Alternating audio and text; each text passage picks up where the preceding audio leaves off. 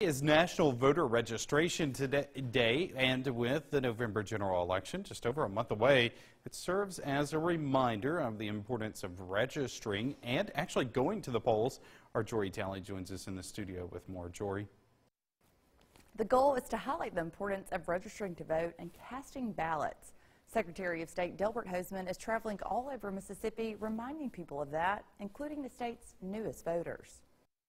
On November 6th, voters across the country head to the polls. Mississippi Secretary of State Delbert Hosemann says when election season rolls around, getting people registered isn't the biggest challenge. Getting those registered voters to the polls is. In Mississippi, we're running somewhere in the 85%. We're probably ahead of the national average of actual people registered to vote.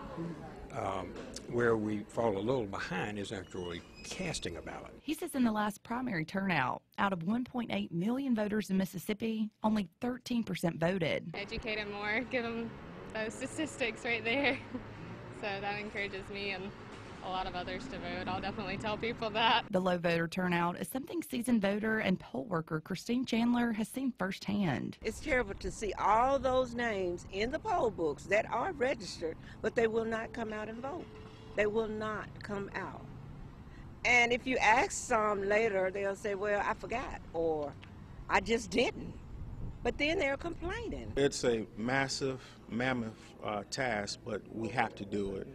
In the last election, it was about 40% of people that just didn't go to the polls and vote. State Representative Kabir Kareem joined Secretary Hosemann as he carried his message straight to the next generation of voters at Columbus High School. Hosemann says people have an obligation to vote, not just their neighbors, but also to those 3,200 Mississippians overseas. How are you going to tell them it's not important to go cast a ballot? I couldn't take 10 minutes and go in my truck and cast a ballot while you took a year of your life to sit in harm's way in the sand dune somewhere.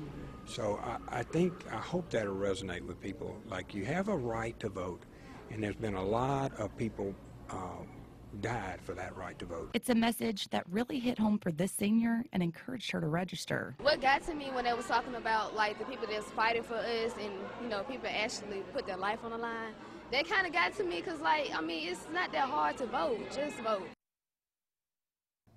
This month is also National Voter Registration Month. The last day to register before the November general election is October 9th.